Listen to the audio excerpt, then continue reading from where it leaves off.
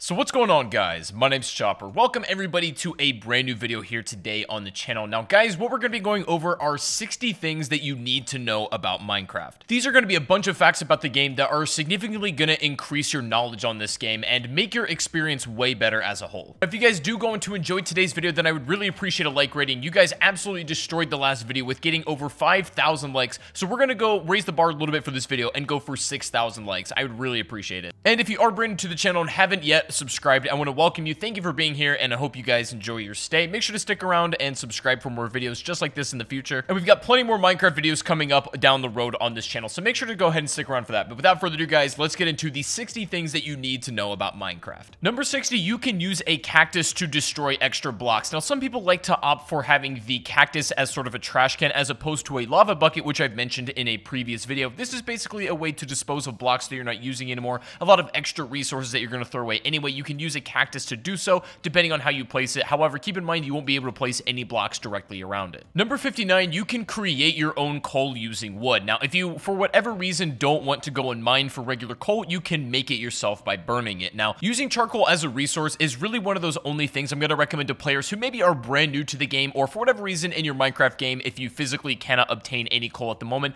this is probably your best option to do so, but just keep in mind that it is a thing. Number 58, you can use doors to make air pockets underwater, and this is a really good technique if you're trying to explore a little bit more like aquatically, but you're having trouble doing so as you're just running out of air too much and you don't have the proper enchantments and potions to do that a little bit more efficiently. You can set doors underwater like this and will make complete safe air pockets for you to replenish all of your air. It's a really good strategy to set up multiple of these as it goes deeper underwater for you to kind of serve as little checkpoints to get to that final destination at the bottom. Coming in at number 57, signs are a really good organizational tool. You can use these to write any message you want, and it can help sort out like materials and resources and food for you, and it's going to make things overall a lot easier if you're kind of having trouble keeping things sorted. And the best part is they cost virtually nothing, so you might as well make a whole bunch because it's really going to help out just in practicality. 56 is a really good trick, especially when you come across those cave mines that are just laid out with cobweb that you can't really navigate through very well. It's dangerous down there, especially if you get caught up, but if you carry a water bucket and place down the water, it's going to sweep up all of the cobweb in its way, and you can literally eliminate all of it in the blink of an eye. This is just yet another reason why you should always be carrying a water bucket in this game. Number 55, I think it's a really good idea to put lily pads in the water that lines your farm. Now, the reason you want to have this is because you can reach all of the wheat without having to ever jump into the dirt at all. And not to mention, the lily pads fit in just with the aesthetic very nicely, so it doesn't look bad if you just put a block there or something. It fits in, it's natural, and it's actually practical as well to reach all of your crops. I think this is a must-have for every farm. 54, if you want to put a clock or any item for that matter up on the wall, you can do so by putting an item frame over inside of your house and then placing a clock on that. This way, you can keep the clock on the wall. You don't always have to carry it with you, but you can put literally anything you like on here as well. A lot of the regular household items in Minecraft fit really well into these item frames, but you can put whatever you want in these. 53, you should really invest in making an armor stand. Now, not only do they just look really nice in your house when you have them, but they're also pretty practical because you can avoid putting extra armor into chests and just kind of taking up space. This way you can have it out and you can still use it whenever you need, but it just looks nice and it fits nicer over here as well. 52, if you need to be cooking in bulk, if you have a ton of raw materials that need to be cooked, then what you can do is place a lava bucket in your furnace and it's going to burn for over 1,000 seconds, and you get so much cook time just out of one lava bucket pour, and you pretty much have an infinite source of that. So if you don't want to bother with replacing coal all the time or putting more wood in, just drop a lava bucket in there and then cook a ton of things at once. 51, you can use a water bucket inside of mining to push you around inside of really small places. What I mean by that, it's a really advanced form of mining where you're kind of in the smallest space possible and you're swimming inside of the cave essentially from your bucket, and you can cover a lot of ground this way. You can mine a ton of materials, and it's a really advanced farming method, but if you get good at it, it can definitely reap you a lot of benefits. Typically, it's not necessary, but it's certainly something that's good to know if you want to keep it in the back of your mind. Number 50, you need to know that you can make really tall trees if you do this trick where you put a block over on the side of it where the stump basically cannot grow. So if you kind of set up like this and then you put a bunch of bone meal or just let the tree grow, you might get an extremely tall tree. This is good to know because you're going to reap more wood per tree, but it's also nice if you just want more aesthetic looking trees. Let's say if you're lining around a house or something and you don't want it to be so short. 49, you can actually manually explode creepers by using flint and steel, and this is a really good strategy because you don't have to kind of play around with them and risk your life getting too close and know, hoping they don't explode and end up killing you. So you can blow them up on your liking just by hitting them once with the flint and steel and run away and have plenty of time to be safe. This is also good if you want to tactically blow somewhere up as well. 48, this is a really good tip if you're inside of strongholds or down in caves where these things are. Silverfish are really annoying to fight because they tend to multiply, as you guys know, but the best way to avoid that is by hitting them with flint and steel as well. And when you burn them up, they don't actually produce more, which is good because it makes your life a ton easier. And this is probably the #1 thing you need to know if you're going to be kind of looting strongholds and exploring them correctly. Silverfish honestly aren't too bad on their own, but when they tend to multiply and stack up, things get a little bit dangerous. 47, you actually don't have to go very deep to find diamonds. Now, on your Y coordinates, this is the best way to tell where you are, and basically layers 11 through 16 seem to be prime time for finding diamonds. Obviously, you can find them a little bit lower, but a lot of new players to Minecraft seem to think you have to go to the very bottom to even think about finding them, but nah, it's actually not like that. 46, mushroom biomes are actually safe for mobs at night, so if you're having trouble even setting up in Minecraft, or if you're going on an adventure, but there's a long stretch of mobs that you don't know if you can really handle, finding a mushroom biome is going to provide you at least a little bit of sanctuary. It also has some resources that you might really like, but best of all, it is a completely safe space for mobs. 45 is a really neat trick for dealing with Endermen. So basically, the way to trigger these things is by looking them in the eye, obviously, as you guys know, but the thing is, if you wear a pumpkin head, then you can actually walk up to them without them getting annoyed, and so this makes kind of collecting ender pearls, if you need to take these down or at least kind of land the first blow, so much simpler. There are a ton of different ways with dealing with Endermen quickly and efficiently, but this is definitely one of the ones that you're going to keep in your arsenal. 44, taming animals, and especially cats and dogs, can be really beneficial. You guys know, basically, having a wolf as a companion is always a good idea, and there's tons of functions that it can have, but also having an ocelot or like a regular cat around is not a bad idea either, and even creepers try to actively avoid cats, which is probably one of the best reasons to keep them hanging around, maybe if you want to protect a house or kind of base. You can tame almost every animal in the game, however, some of these are the most useful. 43, snowballs are actually really effective in taking down blazes if you struggle with these guys because they put out projectiles that can absolutely delete you. So obviously, blazes are no joke, but you can have some things in your arsenal. These snowballs, they really don't like that. It's not the most practical thing in the world, but keep in mind, it's a surprisingly useful tool for this very specific situation. 42 is just something that you probably want to know, the fact that if you're mining underwater or through water, it's going to take a little bit longer to destroy that block. This is especially noticeable if you're trying to get stone that's underwater or even sometimes dirt. For the most part, mining something that's underwater or in contact with it really isn't the best idea, and you want to isolate whatever you're trying to get first before you go and get it, but sometimes you got to do what you got to do, and that's what happens. 41, gold as a resource is something I generally recommend you never waste on tools. However, some people swear that you can use gold shovels, and it really isn't that detrimental to your overall utility of that, and gold shovels are really fast as well, so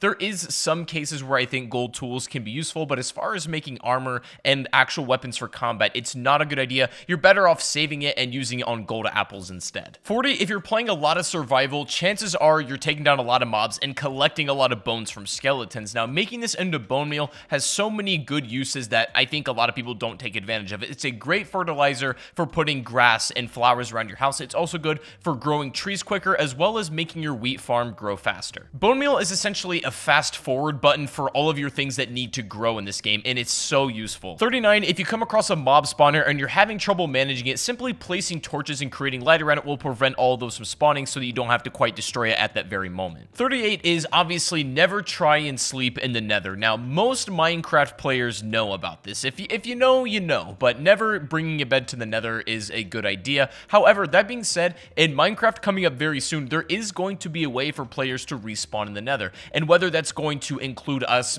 placing beds there somehow and sleeping there, I think that's unlikely. I think there'll be a different way to spawn there, but that's coming up in a future update, so something to look out for. This might be a thing that changes. Speaking of the nether, number 37, collecting gas tiers is one of the most basic elements of creating potions, and it's really something that you should stock up on whenever you visit the nether, because if you're into making potions and you rely on those a lot, then that's going to be your base. They're also fairly easy to obtain as well. You only need to hit the gas with a couple arrows, and then it pretty much drops them every single time, so they're not too bad to go and collect. 36, I think it's a really good idea to keep some mushroom cows nearby. Now, these aren't going to give you exactly what you think what happens when you milk a regular cow in this game, but they're still going to provide you with some substance. It's going to be some soup that they provide. These are one of the most substantial animals in the game as far far as like getting different types of food from them, so they're very, very valuable. If you can have a bunch of them nearby, then it's something that's going to really serve you well. 35, you can turn a zombie villager back to normal by using a potion of weakness on it. You need to do this during the day so it doesn't burn up and die,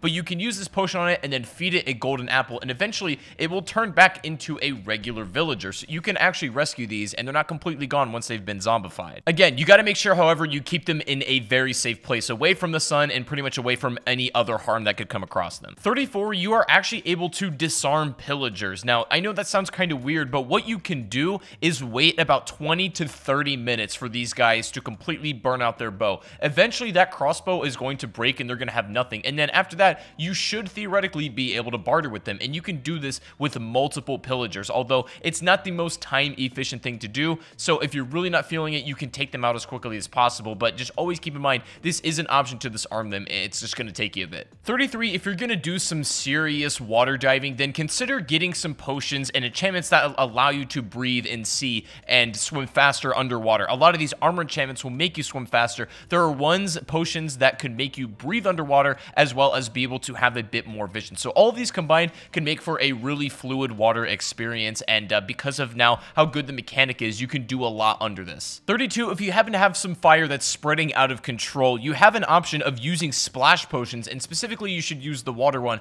to take out that fire and stop it very quickly. Now, of course, this is really great if you accidentally set like your base or house on fire and you need to stop it. You can use a water bucket for this purpose as well, but I also like using these splash potions because you can throw them very quickly and it's a bit more accurate in that way. 31, you can use your shield to reflect skeleton arrows onto other mobs if you're being overwhelmed. And what's going to happen is if you successfully reflect an arrow, then what's going to happen is that mob is going to attack that skeleton, getting both of those away from you. They're going to fight it out, and likely the skeleton is going to lose if the zombie in most cases reaches him, but it's at least going to take pressure off of you, and it's a really good trick to know. Not only defends yourself, but really sets the enemies against each other. Number 30, fletching tables currently in Minecraft are completely useless. This might be an item that some players are confused about, and they're not really sure all what it does or if they should even have one. Right now, the answer is no, but eventually I think in Minecraft, these are going to get some functionality and some mechanics soon, which will be really nice to see. But at the moment, don't worry about it, and it's simply used for aesthetic and decoration for now. 29, llamas really don't like wolves, so if dogs are around and llamas kind of see them, then they're going to actively spit at them and try to damage them. So you want to kind of stay away from that, especially if you have a lot of wolves coming through an area where the llamas tend to be. 28 is a quick update you're going to need to know very soon. Zombie pigmen are now going to be changing to piglins. So this is part of the Nether update that's coming very soon. If you guys weren't aware, the pigmen that have been in Minecraft basically since the beginning essentially are completely getting a name change, and everything is going to be called a piglin from here on out. 27, you can actually change the color of the beacon if you have a certain color tinted glass. You can do this with multiple of them as well. Basically, the beacon color will change to whatever kind of glass you put over top of it, and you can use multiple beacons, you can use tons of different colors, and really just light up the sky to make it incredibly beautiful. And this is something that I really think you should do and invest in if you're a person that uses the beacon feature a lot. Not only is it really easy to do, but it just makes them look so much nicer. 26 is the old tried and true method. If you're having trouble mining and finding your own diamonds, the best thing you could possibly do to get yourself started is to go and find a village, and more often than not, some of the chests around that village is going to have a couple of diamonds in it. That's the easiest way to go and obtain yourself some if you're not able to mine them naturally. However, if you have enough kind of hours in this game and you know the tips and tricks, you should be able to find your diamonds relatively easily, but this is always the fallback if you still are having trouble. 25, just so you guys know, it's very useful to have. You cannot sleep while you are poisoned, even if it's nighttime. Despite that, if you have any kind of poison effect on you whatsoever, you will not be able to rest, because a lot of people tend to use this as a scapegoat to sort of get out of the effect that's been placed on them, and hopefully they kind of respawn back in the morning with full health and the effect negated. But it doesn't work like that. You have to survive the entire poisoning or process before you can sleep. 24, zombies will not burn in the sun if they're in cobweb or under some shade. This can include like a tree if they're completely blocked from the sun with, but mostly cobweb if for whatever reason they're inside of that in the earth realm, then they will not burn up. So if you want to keep a zombie around for any reason whatsoever, this is probably the easiest way to do it. Not only does it make them significantly slower, but it does keep them safe from that sun. 23, raiding a woodland mansion and taking down the evokers is going to grant you a totem of undying. This is an item that is going to allow you one self-revive if you're holding it and you happen to die for any reason at all. You will keep all your stuff, and you'll basically get a second chance. It's one of the best items in the entire game, but it's not going to come at an easy price. So keep this in mind, but these are the people that you want to go after if you want to obtain this item. 22, ocelots will not take fall damage whatsoever. These are one of the very few animals in the game with falling from a high place, they will not receive any damage. And so this is going to allow you to maneuver quickly and somewhat dramatically while having a cat follow you for an ocelot if it's tamed, and it will not have any damage from falling. 21, cakes are one of the only food items that you can store externally on something, and this is not only good for managing space in your inventory, but can be something that you leave at your base if you happen to run out of food and you genuinely need something. Having a cake baked on the table not only looks cool, but is actually practical as well. Number 20, golems are really good to have around as a kind of defense system. These guys are big, they're tough, and they'll keep mobs away from you when kind of set up properly. And they're just kind of good sentries to have around if you're protecting a village or protecting a base that you want to keep pesky mobs away from. And these guys don't go down easily, so they are very reliable. 19, you can destroy leads that are holding animals by throwing eggs at them. Now, I don't know really why this is a thing or why it's practical, but if you want to take down a lead quickly and free a horse or something, throw an egg at it and it's simply going to break off. It's pretty crazy. 18, this technique can be used in a multitude of different ways, and while it is a little bit to get the hang of exactly how it's done, you can use ender pearls to teleport through glass. It's important to keep in mind, however, you will take a little bit of damage each time you teleport through this glass because the game doesn't really like you doing that, but you can pull off some very interesting techniques and maneuvers by doing this. 17, you can use cauldrons to collect water from the rain. Now, they're going to fill up very, very slowly, but this will provide you an infinite source of water. For whatever reason, if you happen to be far away from a source and you can't get to it very easily, maybe you're on a mountaintop or something, putting cauldrons at the top and letting them collect the rainwater, albeit very slowly, is still a very reliable source for infinite water. And you can take that out, use it however you like, and it's going to fill back up next time it rains. And if you put multiple like this, it's even better. This is one of the best ways to use cauldrons, in my opinion, because there are some places in Minecraft where water isn't an easy available resource. 16 is a really specific game knowledge thing, but slimes will not spawn in swamp areas on a new moon in Minecraft. And this happens somewhat rarely, but it's kind of a benign thing to know about because slimes aren't really a problem, but for whatever reason, if you're having trouble finding them and it's a new moon, that's why. 15, chainmail armor is one of the very few items in the game that cannot be crafted. You're going to have to obtain this item through looting and fighting and that sort of thing, but chain armor it's good in its own right. It's not quite as strong as iron, definitely not as good as diamond, but it's better than gold. The only problem with chain armor is because it's not very readily available. It's solid as a piece, but it's more of kind of like a novelty thing just to keep around. 14, a really neat trick you can do against mobs is wear one of the maybe creeper heads or other mob heads, and this is going to lessen the range of detection by about half or 50%. And so what this is going to allow you to do is get a little bit closer to these enemies without them picking up on you on the radar, although you cannot just run freely as they'll still know it's you if you get too close. But it's a good trick because these mob heads are very practical. 13, by setting up your animal farm in a way where you have a fence around it but one by one pole in the middle, you're going to leave a small gap that you, the player, can walk through absolutely fine, but whatever animals you have inside of that farm cannot escape. So it's just one of those ease of use things and quality of life fixes where you don't have to open and shut the gate every time you go in and out and use this farm. It's just the most easy way to do this. I promise you, once you start making your farms like this, you will literally never go back to any other way. 12, you can run your boat very fast into the side of a coast without fear of it breaking. I remember this is the thing in earlier Minecraft where if you hit your boat too hard on the side of land or something, it's going to be destroyed. But on Minecraft now, you really don't have to worry about that, and you can drive your boat as fast as you want. 11, a super cool trick you can do with TNT is hiding behind glass as it explodes will pretty much negate the entire effect of TNT. Now, it will still hit you a little bit, but it'll mostly buffer and muzzle all of the damage that's going to put out. And this is a really good thing to know if you're going to be using TNT to clear out massive space of inside caves if you're mining. It just essentially acts as kind of a blast shield that you wouldn't expect to be so useful. 10, the somewhat new dual wielding feature where you can hold two items in both your hands is a very good addition, and it's great for combat. Obviously, you guys know that holding like a sword and a shield at the same time is a very good strategy, but also holding a sword and then maybe a totem of undying if you have it as well, if you really feel like you're going to die, is going to be your best bet. But taking full advantage of that is always a good idea to do, no matter what kind of player you are, or really no matter what kind of situation you're in. 9, cobblestone actually takes very slightly longer to mine than regular stone does, and And the only reason this is important is because of the effect that it might have on your tools, which is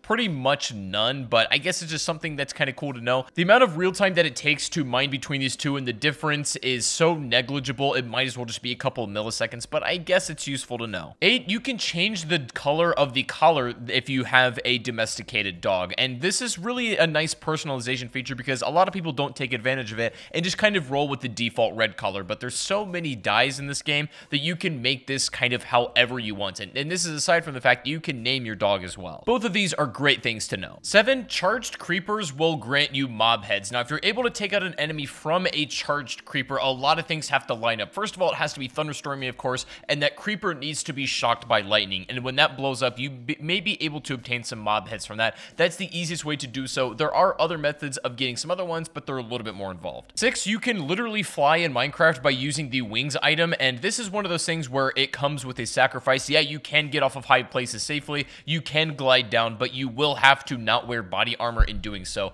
And this is a really good feature to use, but do it with caution as you are going to sacrifice having some body protection. 5, the position of your dog's tail will indicate the animal's health. If it's all like low and kind of between its legs, then you're going to know that your dog is low on health, and by feeding it, you'll slowly raise it back up. This is the best way to manage the health of your pets, and it's something to always keep an eye on. As they don't have a standard health bar, as it were, this is the best way to keep track of your pets. 4, bees, which are some of the brand newest additions to Minecraft, are one of the coolest new things that we've gotten in a long time. And bees, for the most part, are pretty much harmless unless you attack them first. They behave pretty much like bees in real life, where they will never ever harm you unless you kind of go out of your way to antagonize them. But for the most part, keep these guys around because they're friendly. 3, it used to be a really good strategy in Minecraft to put Endermen, and for that matter, other mobs on Soulstone, as it would slow them down and make it easier for you to take them out. But now in Minecraft, Endermen in particular just completely walk over this normally, and they're not slowed down by it. However, you are, so it's something to really be careful about, and the old trick that used to work back in the day isn't effective anymore. 2, baby zombie pigmen, or piglins I guess we should call them now, are the best way to get XP. This enemy will single-handedly give you the most per kill, but what you got to keep in mind is this is for like the standard enemies. Boss,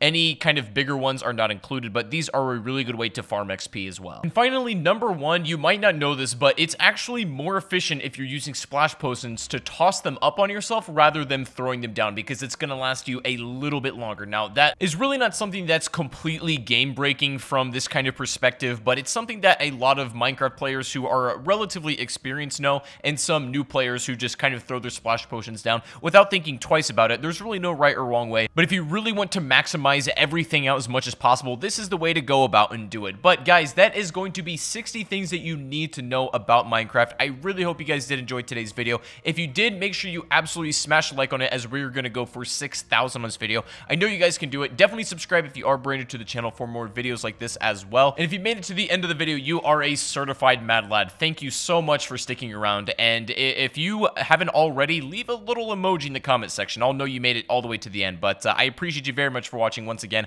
Have a great rest of your day. Plenty more Minecraft content to come. But I'll see you guys in the next stream or the next video. Take it easy and peace out.